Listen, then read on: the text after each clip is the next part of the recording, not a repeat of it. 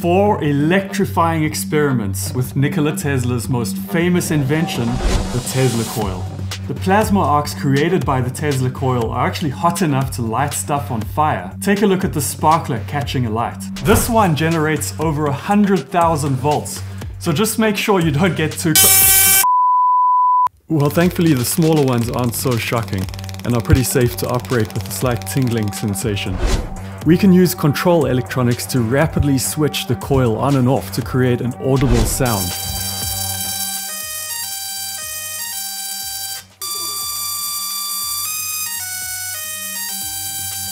When Nikola Tesla invented the Tesla Coil, he imagined a world where energy could be transmitted wirelessly without the need for cables and wires.